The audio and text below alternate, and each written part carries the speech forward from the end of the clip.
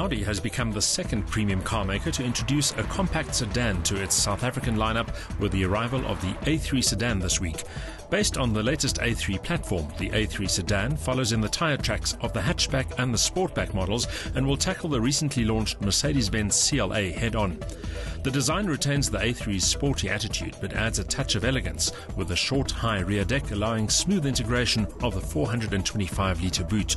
The sedan is 136mm longer than the A3 Sportback and also slightly wider and lower.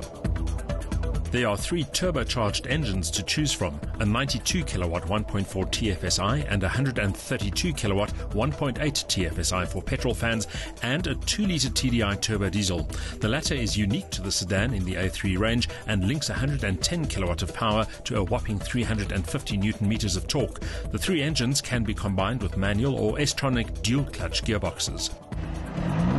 The A3 sedan is offered in upmarket SE specification only.